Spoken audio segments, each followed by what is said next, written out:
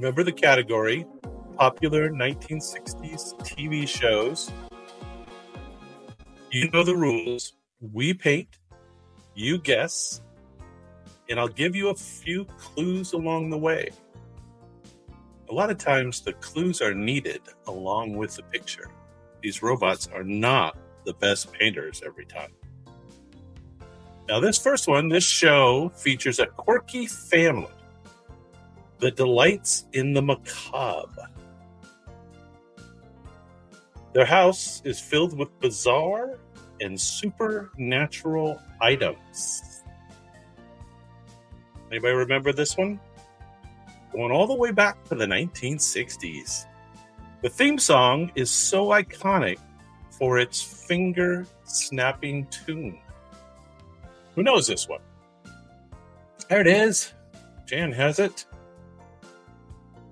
You guys remember this? I remember really looking forward to watching this show. Hey, Anna, how's it going? Good to see you. The gang's all here. Who remembers this now?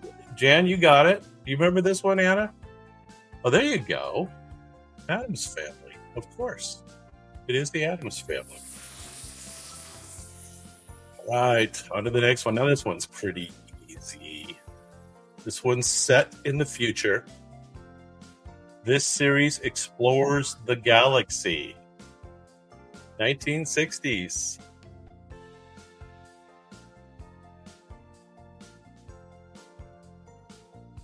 The crew travels on a starship with the mission of peaceful exploration. The phrase, "beam me up, Scotty," is famously misattributed to this show.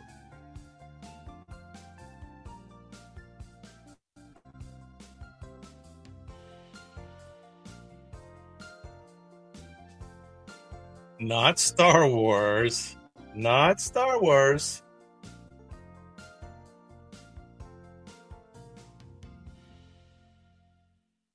Not Start Trek. Oh, no, I guess that's Star Trek. Star Trek. Star Trek. Trek is the correct answer. Spock. Bones. All right. You guys will get this next one pretty easy, too. We're going to make up for it on the second. These are pretty easy. Each episode is a standalone story with a surprising twist. The series delves into genres like science fiction, suspense, and the supernatural. Hey, Brad, what's up? See you in a week.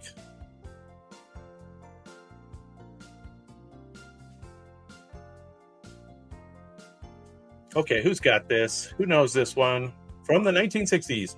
You missed it, Brad. This is the 1960s popular TV shows. That is correct. And who remembers this gentleman's name? No cicadas yet. Any day now. Any day now. No cicadas.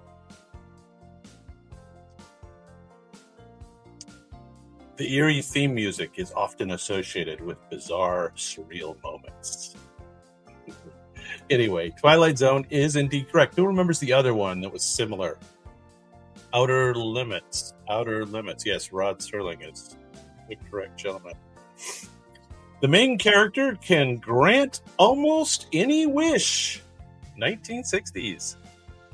The protagonist is a 2,000-year-old genie.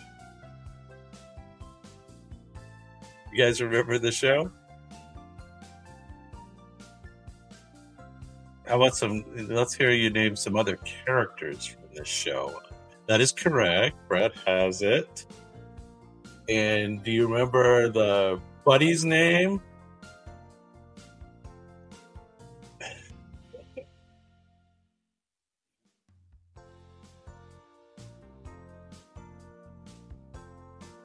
I Dream of Jeannie is the proper name.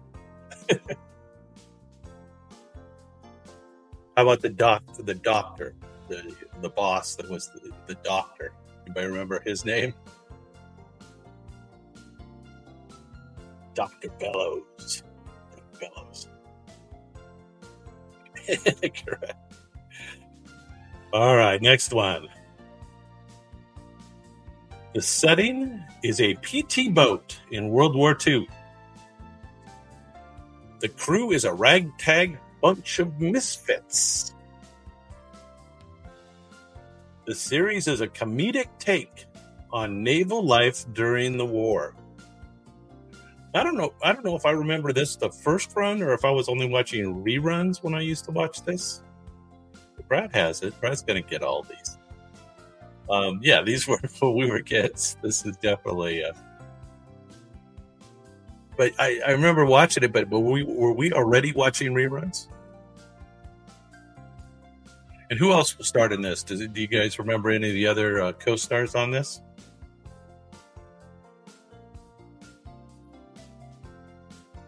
Wasn't Tim Conway in this? Wasn't Tim Conway in this? I'm thinking he was. Yeah, exactly. That's what I was thinking. Anyway, McHale's Navy is indeed the correct answer.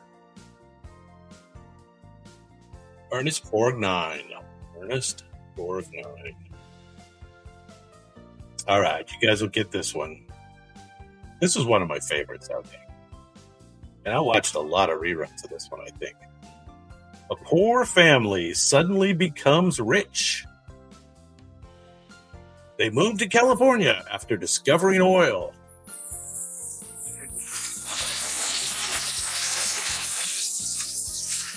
The family struggles to fit in with high society. The Cement Pond. You remember the Cement Pond? Jeff Pro. Pretty funny show. And how about the banker? You guys remember the banker? Who knows the banker's name? The banker's name.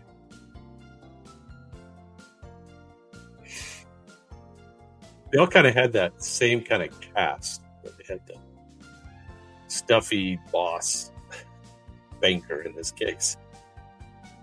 Beverly Hillbillies is, of course, the correct answer. Everybody remembers the beginning with the truck with Granny stacked on top. Anyway, here we go. Go back a little further. Now, this is early 60s, as I recall. I did watch this. A young boy who frequently gets in trouble. His neighbor has the same name as Brad's former dog.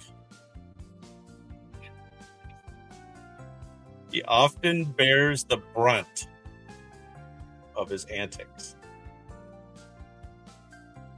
Based on a popular comic strip of the same name.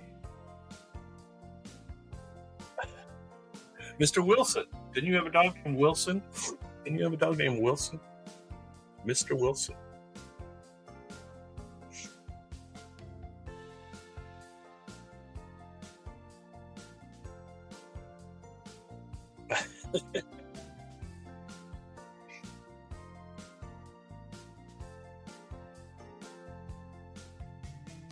Anyway, Dennis the Menace, of course.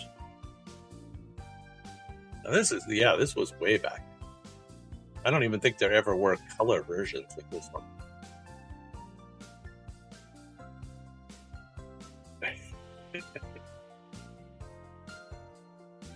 All right, here we go. Yeah, and I watched a lot of the reruns on this one. Set in a POW camp during World War II. I should give it away. The prisoners often outsmart their captors. The lead character is a crafty American colonel. Brad's got it. You need to look up, like, Anna, you need to look up, like, the list of the 20 top TV shows from the 60s, and then you can beat Brad. Yeah, Bob Crane. There was some crazy thing about when Bob Crane died, right? There was some mystery or something. Anybody remember that? Anyway, Hogan's Heroes. Hogan's Heroes. Colonel Clink.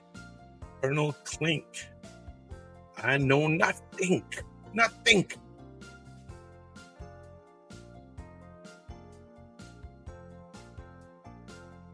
All right, here we go. Another favorite. Surprised they haven't made a bunch of movies of these. A family of friendly monsters trying to live a normal life. They live at 1313 Mockingbird Lane.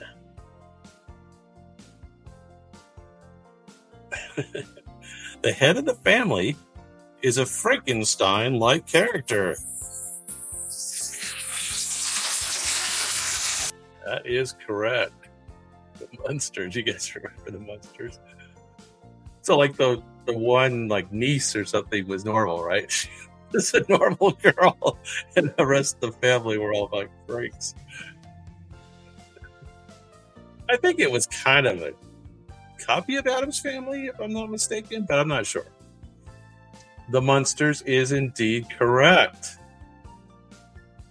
That is correct. Grandpa. There they are. Eddie. Wasn't his name Eddie? I think his name was Eddie. All right, let's move on to the next one.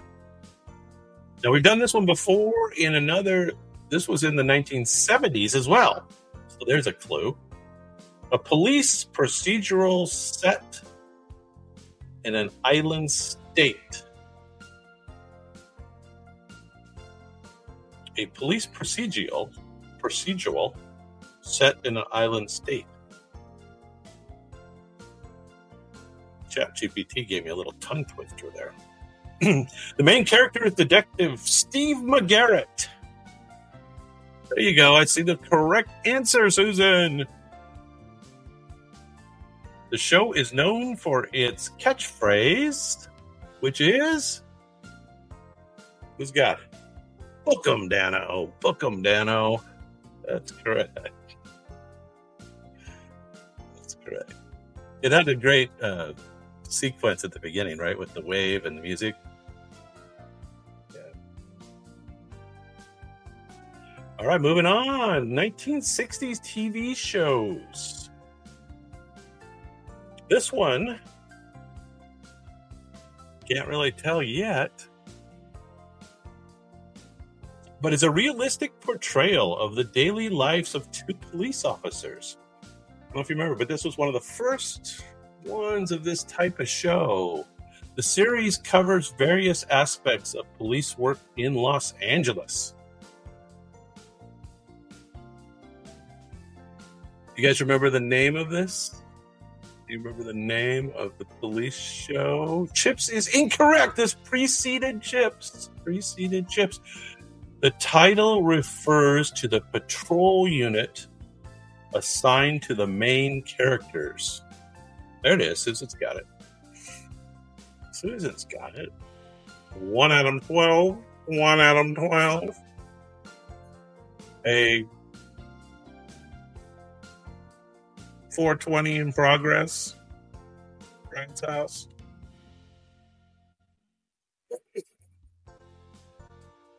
Out of 12 is the correct answer. And then what? Before that even was Dragnet, right? And I don't have Dragnet in here, which Dragnet would have been a good one. Okay, next up. Now see if you remember this. Involves high-stakes covert operations. The team uses disguises and advanced technology to complete missions.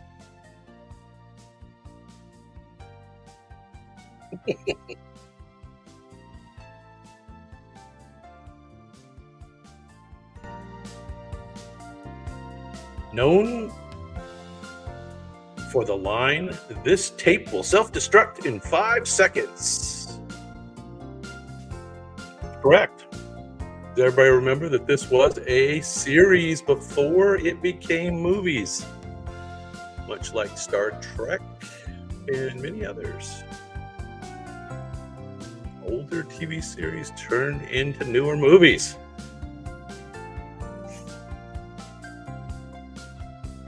Mission Impossible. When Tom Cruise was just a little guy. He's still a little guy, but he was even littler then. All right, so here we go. This is a definite favorite. Susan knows this one. A blended family navigates daily life together. The family consists of 6 children, 3 boys and 3 girls.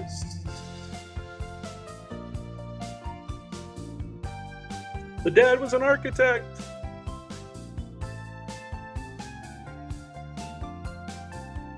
Known for its iconic multi-frame opening sequence. I guess that's true. That was rather iconic, wasn't it? Brad has it. It's not the best picture, Mr. Robot. I think the robot could do better. The robot could definitely do better. Father Ward. Father Ward. That's a different show where the father is named Ward. Oh, I had the girl. What was the name of that show?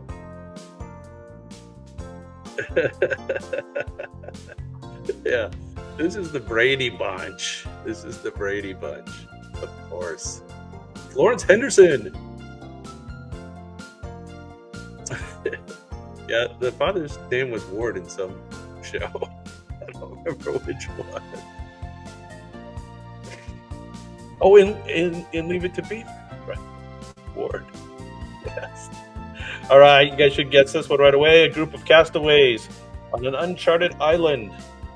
They were shipwrecked during a 3-hour tour. A 3-hour tour. It was only a 3-hour tour. This is the one I remember as a kid trying to identify with it. That would be kind of fun, getting shipwrecked. A 3-island tour. The island looked like fun, right? Professor Anne Marianne. Of course. You've all got it correct. Robot's doing its best to draw Bob Denver. Bob Denver is his name. Anybody remember any other actors' names from Gilligan's Island? Gilligan's Island is correct. All right, next one might be a little hard.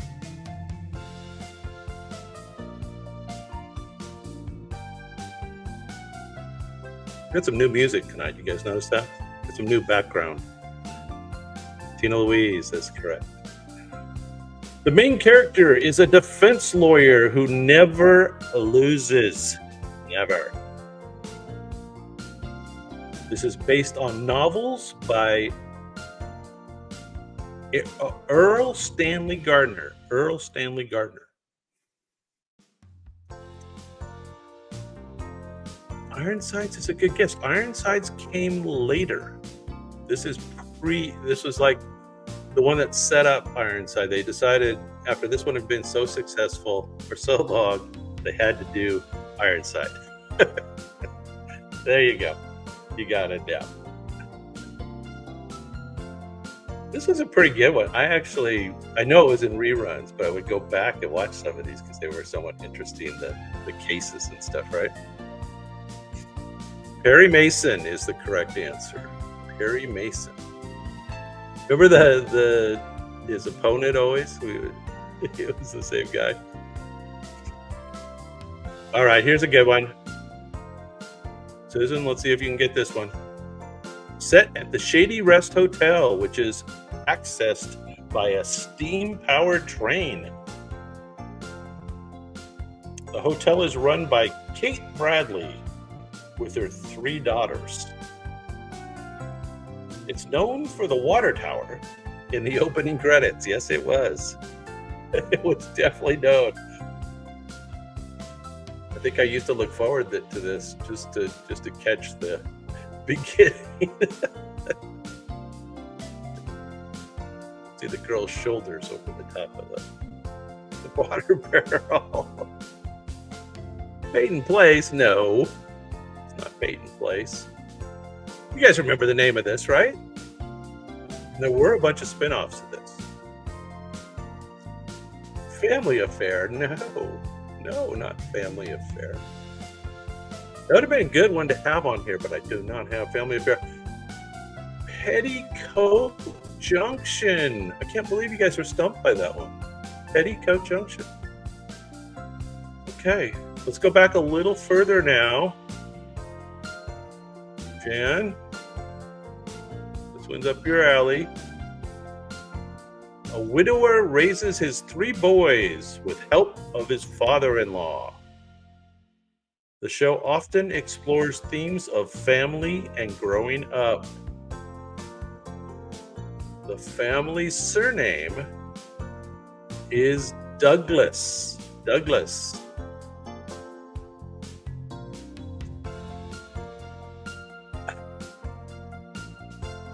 Good try, Brad. That's what it would be now, right? The new version would be My 3 Dads. Okay, Susan's got it.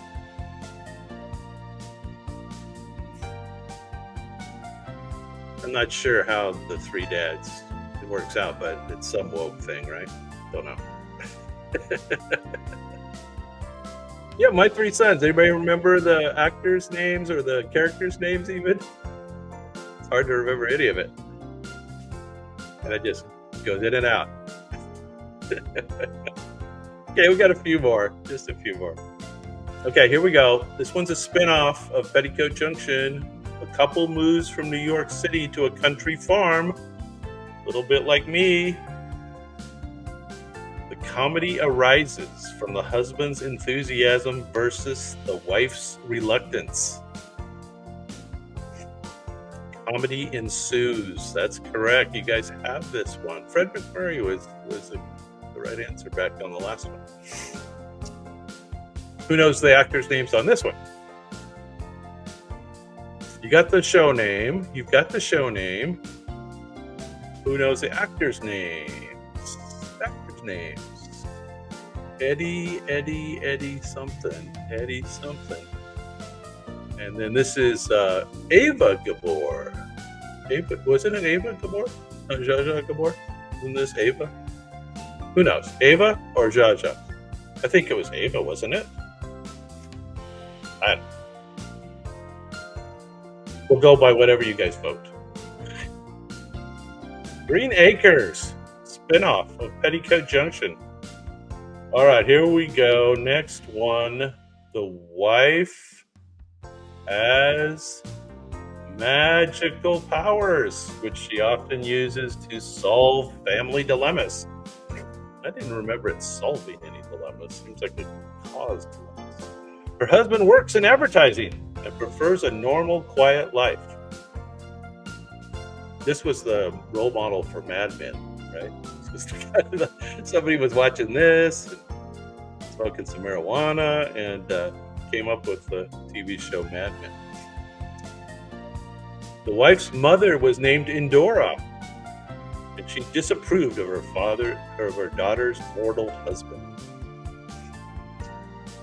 Okay, there's all the answers. Bewitched, Tabitha, Darren, Samantha. How about the identical twin sister? Who remembers her sister's name? Indora was mean, huh? Yeah. Mother-in-law was. You guys remember her sister? She was the bad witch, or the sneaky witch. Sabrina. All right, number 20 set on the blank ranch in Nevada. The series revolves around the Cartwright family, known for its Western themes and the patriarch, Ben Cartwright. Definitely the prototypical patriarch. There ever was one. Little Joe, that's right. Hoss. And the black sheep, Adam was, I think, is the black sheep. There was something about Adam, a different mother or something. I don't know what it was. Not Gunsmoke. Gunsmoke was even previous, though. Gunsmoke was in the 60s some, but Gunsmoke was even in the 50s, right? And Gunsmoke was a pretty good show. I'd like to go back and watch some piece of Gunsmoke. Yeah, what was the cook's name? He was Chinese, right? The cook, Hop Sing? Hop Sing? Does that sound right? Bonanza. All right, we got 3 more in here. I crammed them all in. This one focuses on the adventures of a young boy and his friends. I think I identified with this one. The main character often finds himself in trouble or misunderstood. And I definitely vividly remember the opening sequence, right, is him climbing up on a sign or something and falling into the teacup or whatever it is that's burning. It's like, oh my God. I think I had bad dreams about that. The main character often finds himself in trouble. The series portrays an idealized version of American family life. And the father's name was Ward, if I'm not mistaken. And the mother would always, now Ward, the beaver didn't mean it. The beaver, it wasn't his fault. And the brother's name? Who knows the brother's name? Yeah, the beavers, there's the beaver. And I'm kind of hiding Ward. And Wally, right? Wally. Oh, was that the friend? No, I think Wally was the name. All right, you'll get this one. A sketch comedy show that includes rapid-fire jokes and gags. Famous for its colorful, psychedelic style. Popularized phrases like "sock it to me" and featured a recurring joke wall. I definitely look forward to this show every week. I know that. I think everybody did. Rowan and Martin's. Yeah, there you go. Rowan and Martin's Laugh In. Indeed. Now, quick rapid fire. Let's hear some names. Goldie Hawn, that's a good one. Who else was on that show? Everybody was on that show. Everybody that was a comedian at the time was on that show.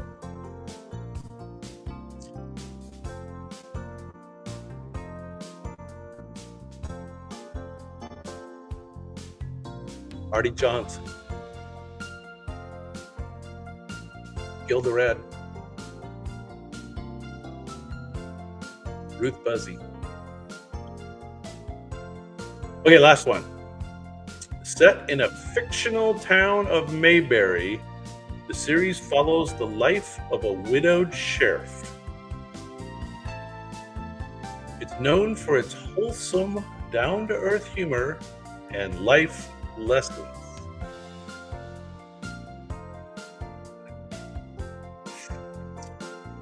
I think Pete used to watch this all the time.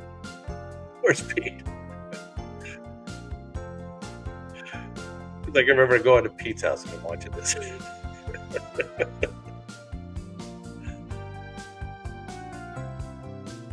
That's correct. That's correct. Remember, they were all on it. Don Knotts and who's the guy in the upper right? Who knows the guy in the upper right? Barney, sure. Don Knotts with Barney, wasn't he? Who's the guy on the upper right? The actor. Oh, Jim Neighbors. There you go. What was his show called? That was a spinoff of this. Got a successful show for a while. Cary Grant knew him. Yeah, I think so. I think that's true. Gomer Pyle is what I was looking for there. Anyway, okay, we made it through that round. You guys did awfully well on that stuff.